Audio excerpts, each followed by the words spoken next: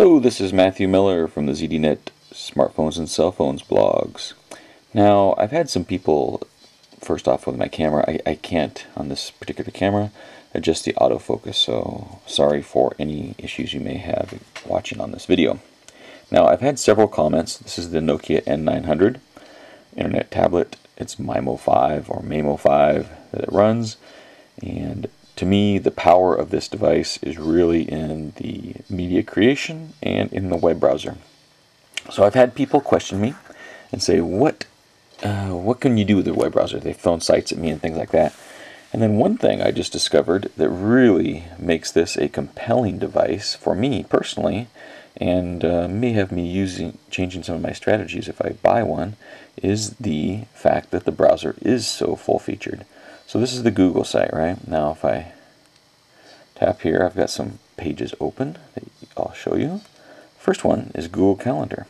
So on the N900, you get the full Google Calendar experience. There are no limitations in the browser as far as the calendar goes. So you can come in here, you can view your multiple calendars, like down there.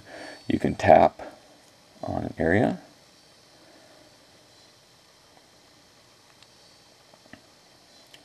There we go. And create a new appointment or a new event if you want. I can do this special zoom thing here, and I can show you a little bit more. So there you can go edit event details, so you can put even more of the fine details in your event. As you can see there, it's the full event entry portion. So with the N900, if you use Google Calendar, you can do everything on here without having to sync up with the calendar application on the N900. I use mine for Exchange, so it's nice to have Google Calendar available as a separate tool. Now, other Google programs that work, of course, Google Docs, right? So here we go in Google Docs. This is my main Google Docs page. As you can see, it is a heavy site, so there is at times a bit of lag, I guess. So there's my list of documents over on the right. I'll show you a Word, Excel, and a spreadsheet, a Word document, and a presentation in a second. So if we tap on Create New, you actually have options for create a new document, presentation, spreadsheet, form, or folder. So let's just take a look at some of the open applications. So here is a presentation that I started to create.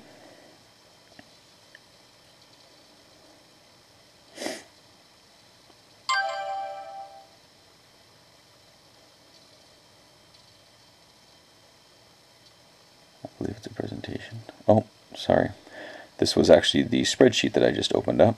So this is the spreadsheet. This is one I already created, but if I needed to edit it, I can go down here, and the bars on the right, once you get into the spreadsheet.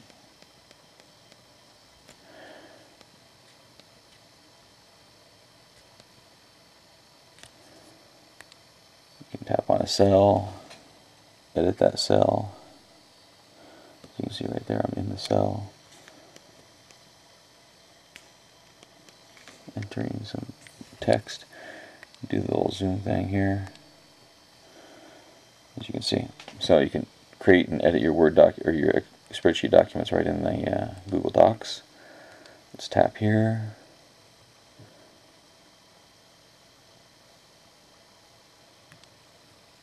There's the presentation, so you can go in here and create presentations on the N900 within the browser again.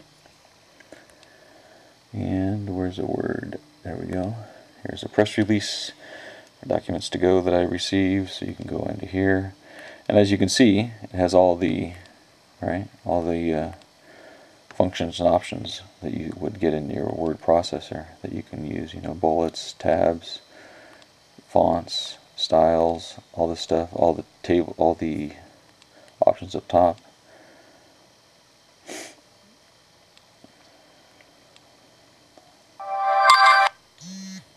Sorry about that.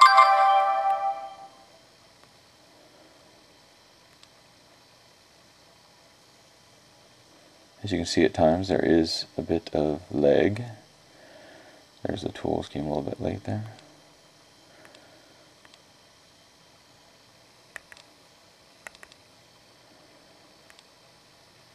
back out a bit.